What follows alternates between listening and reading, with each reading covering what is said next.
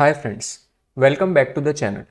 In this video lecture, we'll discuss an important metabolic condition which can affect young individuals, that is Wilson's disease. You can download the PDF of this lecture from MediLectures app. Link is in the description. You can also check out Harrison-based revision videos if you want to revise major units of Harrison in 35 hours of video content. And these revision videos are currently priced at ₹1,999 only. So let's start this presentation with a case. A 17-year-old boy presents with tremors, slurred speech and difficulty walking. His school performance has declined. On examination, he has hepatomegaly, subtle signs of dystonia. Slit lamp examination shows golden brown rings at the corneal margin. So with the help of this lecture, we will discuss what is going on in this patient and what all systems can be affected by Wilson's disease. Starting with the intro, Wilson's disease is a rare autosomal recessive disorder which is characterized by excessive deposition of copper in liver, brain as well as other tissues due to impaired copper excretion into the bile. So why does this disease occur? It occurs due to mutation in gene ATP7B, which is also known as Wilson's ATPase. So it is a highly conserved P-type ATPase that normally mediates copper removal from liver via biliary excretion and thus prevents copper accumulation in the brain. This gene is present on chromosome 13q. Inheritance of this condition is autosomal recessive and onset usually occurs between 3 to 20 years of age.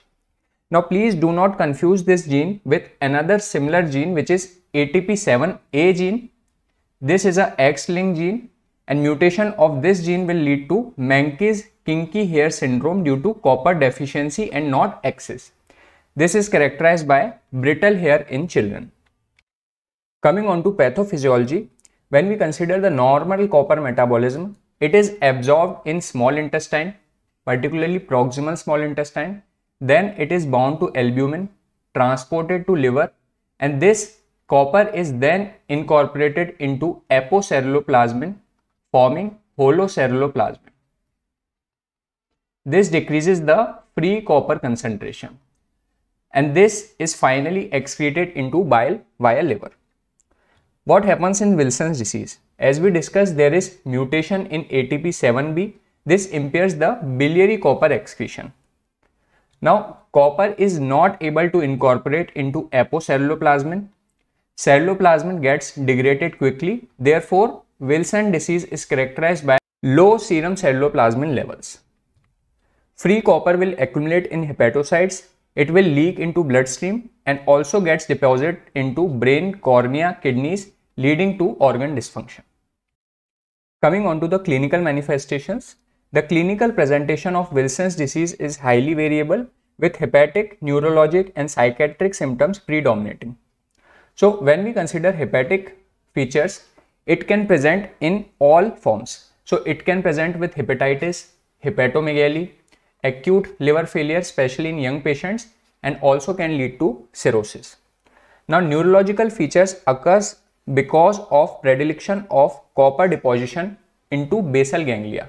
So these features will include tremor, which is typically a wing beating tremor. There will be dysarthria, dystonia. Typical dystonia is rhesus sardonicus, which is also seen in strychnine poisoning and tetanus. Basal ganglia copper deposition will also lead to features of Parkinsonism and gait instability. When we consider psychiatric features, these include depression, personality changes, cognitive decline, like decline in school performance. Opthal features include Kayser-Fleischer rings, which occurs due to copper deposition into descent membrane of cornea, and there is a typical cataract which is sunflower cataract. Now when we consider the deposition of copper in descent membrane, it is typically golden brown corneal deposits which start in the beginning on the superior limbus. There is a formation of superior crest. Then there is a formation of inferior crescent, and finally circumferential copper deposition occurs in descent membrane. Also, after treatment with chelation therapy, this ring will disappear. Now for KF ring, it is usually present in up to 95% of the patient with Neuro-Wilson, features of Neuro-Wilson, and up to 65% of the patients which have hepatic features of Wilson's disease. Coming on to other systems. So in hematology, patient can have Coombs negative hemolytic anemia. In endocrine system, patient can have hypoparathyroidism, delayed puberty, amenorrhea and infertility. Renal system, copper deposition in proximal convoluted tubule will lead to proximal renal tubular acidosis and loss of calcium, phosphate, amino acids, glucose, etc. Copper deposition in pancreas can lead to pancreatitis, and it can also lead to cardiomyopathy and rarely osteoarthritis. So this is the typical Kayser-Fleischer ring in Wilson's disease. Usually it requires a slit lamp examination, but in some cases it can also be seen on naked eye examination. This is a typical dystonia which is known as Rhesus sardonicus. It can be seen in Wilson's, tetanus as well as strychnine poisoning. And this is the slit lamp examination of a patient with Wilson's disease showing sunflower cataract. Coming on to the diagnosis. Diagnosis is based on combination of clinical, biochemical and genetic findings. So as we all know, ceruloplasmin levels decrease in Wilson's. The normal levels are 20 to 35 mg per deciliter. If it is less than 5, it is confirmatory of this condition. Less than 10, almost confirms. 10 to 20, possible. And if the level is more than 20 mg per deciliter, this level will rule out Wilson disease. Now, an important concept in this ceruloplasmin testing is that total serum copper is equal to 10% of non-ceruloplasmin bound copper, but 90% of the copper is bound to ceruloplasmin.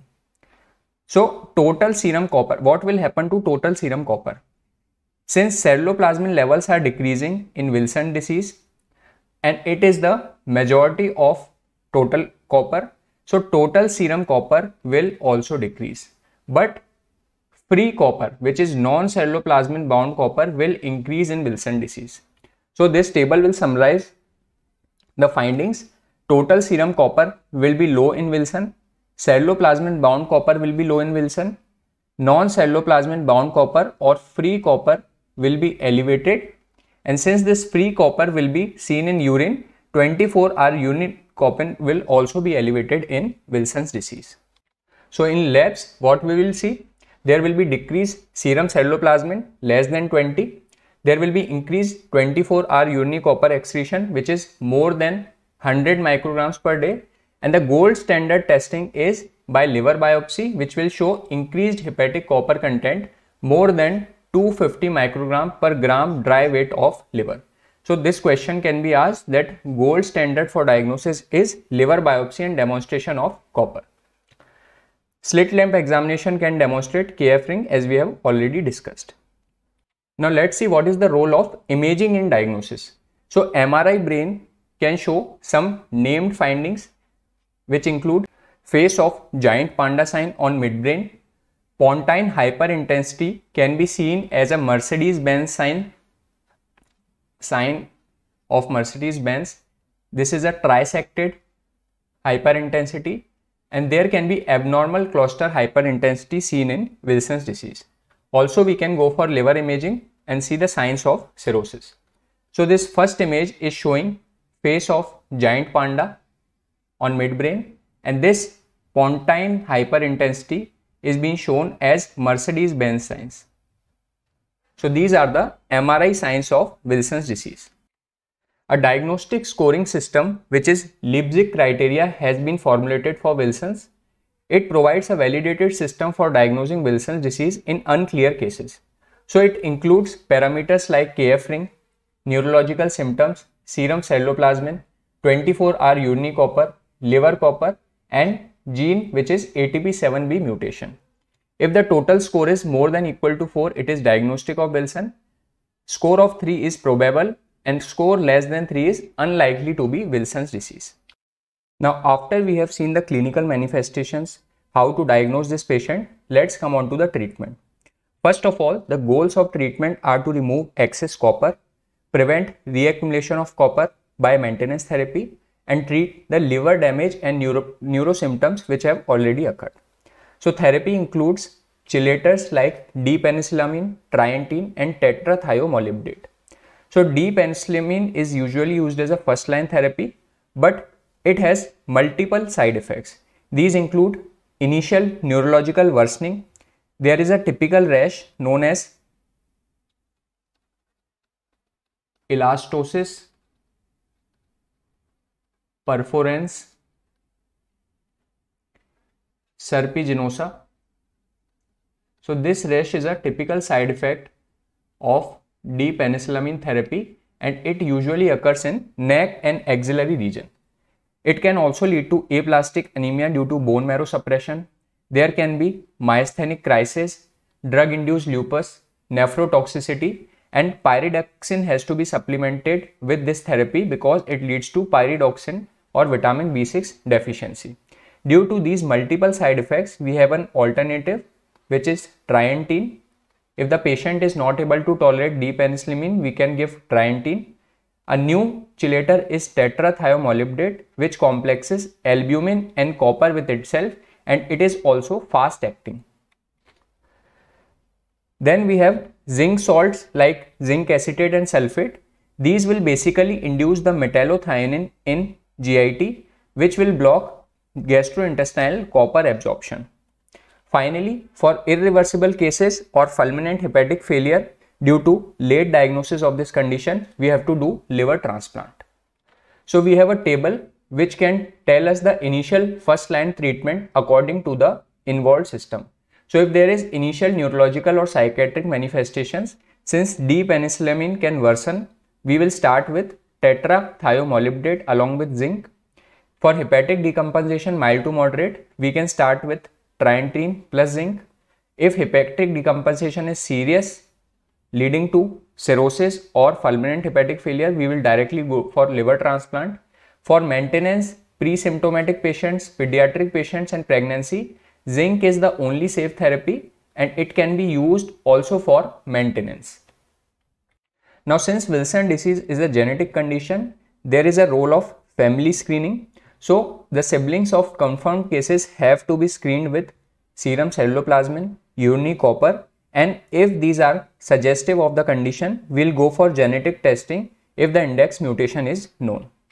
So, let's summarize all we have discussed in this presentation. So, Wilson's disease is copper accumulation due to mutation in ATP7B gene, which is present on chromosome number 13q. Then it is a triad basically of hepatic neurological symptoms as well as ophthalmological features like KF ring. Early diagnosis is critical to prevent irreversible damage. These are treated with chelators and zinc as maintenance therapy. Genetic counseling and lifelong follow-up is needed. So I think we have discussed all the major points of Wilson disease from Harrison. I hope you like this lecture. And finally, there is a MCQ.